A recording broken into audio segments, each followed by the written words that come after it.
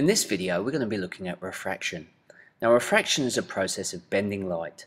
Now, we've got a ray box with a single beam, and this is running round down this pencil line that you can see here. Now, this pencil line is called the normal. Now, this is going to run at 90 degrees to the object that we're going to place in front of the beam of light. So the object we're going to place is a perspex prism. Now, basically, we've placed it here so the light beam is running at 90 degrees. Now we notice as it comes into the perspex, nothing happens. But actually what we do find is as it runs through the perspex, it slows down. Now, if we turn the ray box at an angle, we'll see this slowing down and it causes this bending of light.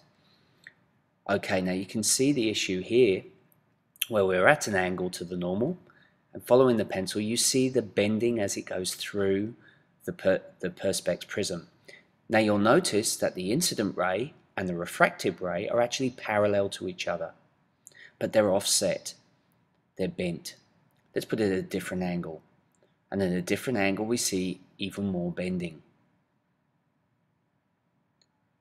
There's your incident ray, and then it bends as it goes through the perspex prism, and then it comes out again parallel with the incident ray.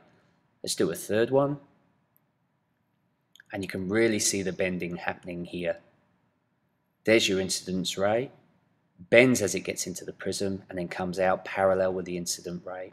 So it's due to this slowing down of light as it enters a denser medium. Thank you for watching.